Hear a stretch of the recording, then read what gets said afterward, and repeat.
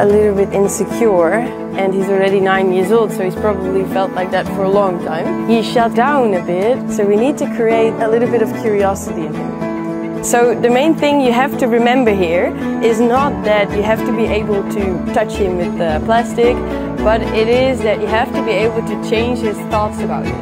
And those thoughts are going from escaping to facing the thing that he finds difficult. So I'll ask him here, like, hey, could you maybe also move?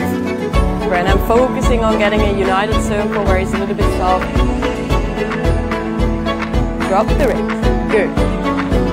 Slow him down. Shoulders to the outside. Now, I'll ask him for the shoulder.